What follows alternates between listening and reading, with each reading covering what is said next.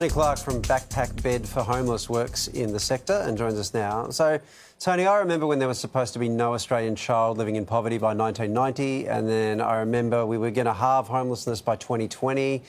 Why is this on the rise?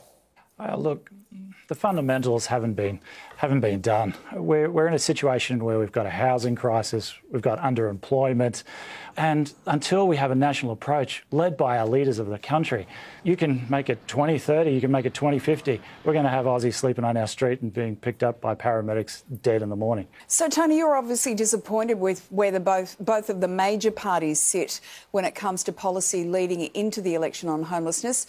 What, to you, would a good homelessness policy actually look like?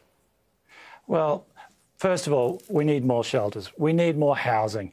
When we talk to Prime Ministers and MPs, etc., their ears are just closed. They just keep passing the buck to say, hey, just ask the states. It's horrible. It'll only cost $6.5 million to have every homeless Australian sleeping on our street, given a backpack bed. It's just that small amount, and that's that dignity. But it's a solution which, if you have no shelter, if there is no housing, you can at least give them a backpack bed rather than a newspaper full of rhetoric.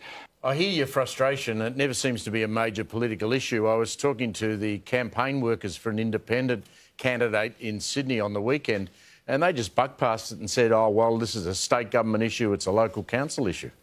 Yeah, it's always MPs. They're always awesome. They know how to pass the buck, and it's, again, as you just said, state. Blame the states. Have you asked the states?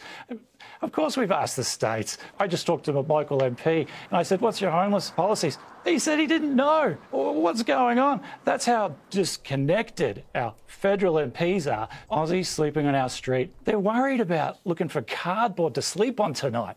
They don't have a campaign manager, and of course, if you're not going to be a problem to them, then our MPs are just going to ignore them. It sounds like they kind of need somehow to be registered in marginal seats or something in order for this to become an issue. Tony, thank you very much for your time. We appreciate it. Blessings. Thank you again.